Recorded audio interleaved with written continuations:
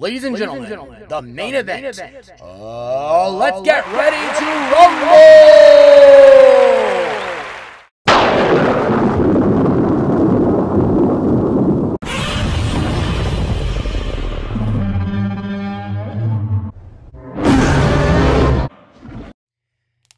Hey everybody, I'm Joshua Orro, the Mustang Prince, and welcome to Mustang Prince Orro Reports. So, tonight's episode is going to center on two famous monsters in cinema history. First, there's the eighth wonder of the world, King Kong. Created in 1933 by Edgar Wallace and Marion C. Cooper, this giant gorilla came from Skull Island, inhabited by unextinct dinosaurs until he met a beautiful woman named Ann Darrow, gets captured by Carl Denham, gets taken to New York City, and meets his tragic demise by falling off the Empire State Building. Now, most of you who follow me may already know that I was introduced to King Kong by a Universal Studio Tour set back during the mid-1990s, which is sadly no longer there due to a fire. And over the course of my blog series, I've looked at King Kong related films like Peter Jackson's version from 2005, which to me is an absolute masterpiece, and Kong Skull Island from 2017, which was a pretty interesting movie. Also, a while back, I did rent the 1933 film from Netflix, and while that film is a classic, I feel like some of the stop motion is kind of dated to today's standards.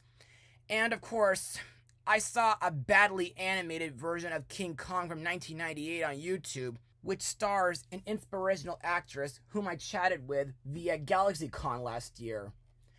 By the way, Jodie Benson's 60th birthday was just recently on Sunday, October 10th, and if she's watching this video, I hope she had a wonderful day. And now let's move on to the terror from the land of the rising sun, Godzilla, aka Gojira. Created in 1954 by Tomoyuki Tanaka, Ishiro Honda, and Eiji Tsuburaya, Godzilla is an enormous destructive prehistoric sea monster awakened and empowered by nuclear radiation. With the nuclear bombings of Hiroshima and Nagasaki and the Lucky Dragon 5 incident still fresh in the Japanese consciousness, Godzilla was conceived as a metaphor for nuclear weapons. Others have suggested that Godzilla is a metaphor for the United States, a giant beast woken from its slumber, which then takes terrible vengeance on Japan. Now, I must admit, I don't really consider myself a Godzilla fan, even though I did see his 2000 movie in theaters years ago, and over the years, I've been learning many different facts regarding the Big G. For example, some stories took on less serious undertones, portraying Godzilla as an anti-hero or a lesser threat who defends humanity. And of course, one of my favorite CD-ROMs did parody Godzilla in a car version called Carzilla. And of course, later films addressed themes including Japan's forgetfulness over its imperial past, natural disasters, and the human condition. Also, I heard that Godzilla was inspired by Ray Harryhausen's Heretosaurus from 1953's The Beast from 20,000 Fathoms. And for some time, thanks to my friend Jaime Toot's Top 11 Next Best Scares of Childhood, I might someday want to watch Godzilla's 1985 film along with his recent two films from the 2010s. Anyway, there once was a time back during the early 1960s where King Kong and Godzilla would cross paths and clash together on the big screen. But the film I'll be blogging tonight will be Godzilla and King Kong's battle from 7 months ago. So, let's get started. Released to HBO Max on March 31st, 2021, the movie is Godzilla vs. Kong. Now, on for the plot of the movie. Kong and his protectors undertake a perilous journey to find his true home. Along for the ride is Gia, an orphan girl who has a unique and powerful bond with the mighty beast. However, they soon find themselves in the path of an enraged Godzilla as he cuts a swath of destruction across the globe. The initial confrontation between the two titans, instigated by unseen forces, is only the beginning of the mystery that lies deep within the core of the planet. So, what do I think of this movie? Well, in my personal opinion, this film was very thrilling, and I kind of regret not watching it on HBO Max, but what am I going to do? Anyway, let's move on to Mustang notes. Now, firstly, this is the 4th film in Legendary Pictures' MonsterVerse. The project was announced in October 2015 when Legendary Pictures declared plans for a shared cinematic universe between Godzilla and King Kong. The film's writer's room was assembled in March 2017, and Adam Wingard was announced as the director in May 2017. Principal photography began in November 2018 in Hawaii, Australia, and Hong Kong, and the filming wrapped up in April 2019. The visual effects for the film were created by moving picture company Scanline VFX and Weta Digital. Sadly, during shooting, the crew faced several setbacks. A non-COVID related viral outbreak that affected 40% of the crew and forced them out of commission for a week. The camera operator broke his foot on the 3rd day of filming, and a spider bite forced Ben Saracen to seek hospital attention. After being delayed from a November 2020 release date due to COVID-19, Godzilla vs. Kong was theatrically released internationally on March 24, 2021, and in the United States on March 31st, where it was officially released on HBO Max simultaneously. After its release, the film broke several pandemic box office records and grossed over $467.8 million worldwide against a production budget between $155 to $200 million and a break-even point of $330 million, making it the 4th highest-grossing film of 2021.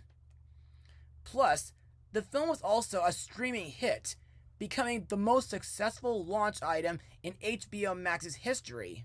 Now, what I like about this movie is the science, and while it may be a bit complicated for me to explain on my own due to my autism and Asperger's syndrome, I think it's still very interesting due to the Hollow Earth plot, which kinda gives me Journey to the Center of the Earth flashbacks. And I also like the opening credits scene, which shows clips from the past 3 films in the MonsterVerse. Plus, I kinda like that this film includes subtitles to translate American Sign Language, which kinda brings back memories not only from my ASL class in college, but also from the infamous Quiet Place films. Also, I find it pretty interesting that this film takes place in 2024, 1 year after the Endgame year. But by far, the best parts of the movie, in my opinion, are the scenes where Godzilla and King Kong clash, which in my opinion range from brutal to intense to epic. And I think the final battle in Hong Kong, where Kong and Godzilla fight Mega Godzilla, is equally as amazing. And now let's move on to the cast. First, let's start by talking about the 2 dueling monsters, Godzilla and King Kong. King Kong, motion captured by animation supervisor Eric Peaty, in my opinion, is pretty similar but different compared to how he was in Kong Skull Island, due to him being older and wiser. Plus, I think Kong displays even more noble traits as he notably protects little Gia, and of course the other humans, from numerous threats, whenever they be fellow Titans or humans. However, it is also shown that Kong can have a very vengeful side. As for Godzilla, who happens to be mocapped by TJ Storm, in my opinion, he's a lot more ferocious compared to Kong, mainly due to him being an indestructible killing machine, and of course, I think his radioactive breath is both dangerous but cool at the same time. Also, Big G can be really aggressive and violent towards humans and Titans alike if he is ever provoked, which is something that Madison Russell acknowledged, as it was not his nature to wreak havoc upon human settlements without cause or reason. In the film, Godzilla wreaked havoc upon Apex Cybernetics facilities upon sensing that its human occupants were hiding what he senses is an alpha that was challenging him, which Godzilla calls the Hidden One. And the main reason why Godzilla was fighting Kong is due to him interfering with his mission, while Kong was trying to protect the people he cares for. And now on to the human cast. And as a heads up, I'll only talk about the ones who are interesting, to me anyway. Dr. Nathan Lind, Monarch's chief cartographer, is played by Alexander Skarsgård, whom I only remember from the 2012 Battleship movie. Dr. Lind is a geologist who is obsessed with Hollow Earth. His pursuit of his theories has relegated him to the status of crackpot in the scientific community, though it turns out that much of what he says is actually accurate. Though cowardly and unsure on the surface, Dr. Lind has great courage beneath the surface. Next is Dr. Eileen Andrews, played by Rebecca Hall, whom has been in the MCU's Iron Man 3 and Steven Spielberg's The BFG. Dr. Andrews is a dedicated scientist and linguist. Her pursuit of truth and knowledge is complemented by her nurturing nature as an adoptive mother to Gia. Having studied Kong for many years, Dr. Andrews has sought to learn everything she can about him. Plus, she is very cautious when it comes to new discoveries, and she despises those who would treat the secrets of the Earth as a simple, disposable resource. Next we have Maya Simmons, played by Isa Gonzalez, whom was in Alita Battle Angel and Spirit Untamed. Maya is said to be the second female villain in the MonsterVerse, first being Emma Russell in Godzilla King of Monsters. Anyway, in this movie, Maya is sent by her father Walter to deliver the heave transports to the expedition and watch over the venture and ensure its success. After retrieving the necessary information regarding the energy signature of the Hollow Earth's power source, she tried to abandon the rest of the expedition and escape to the surface, but made a huge mistake of ordering her pilot to fire on King Kong in order to make him move out of the way, which causes Kong to grab the heave when it tried to go through the Hollow Earth tunnel, which Godzilla drilled through with his atomic breath.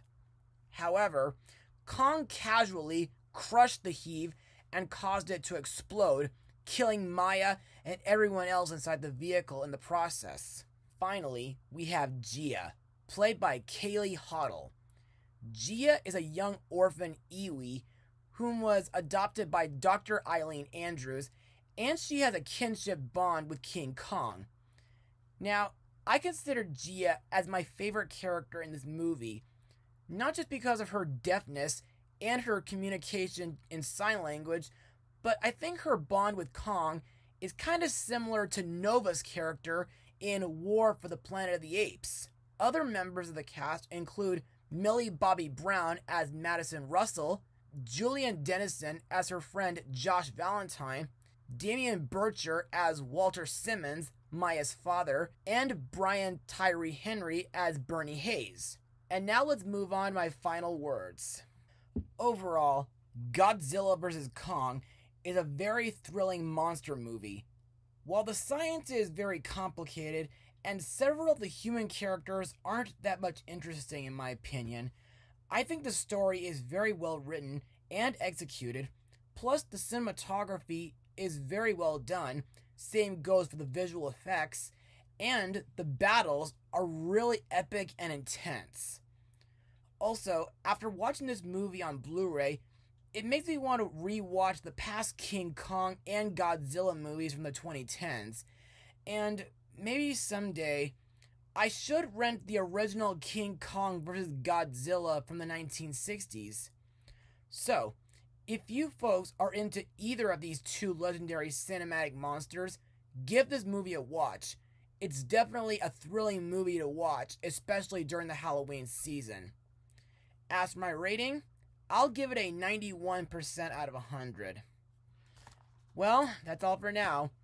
Be sure to join me next time as we look at the latest Disney villain movie, which was, believe it or not, almost my return to the cinema. Mustang Power.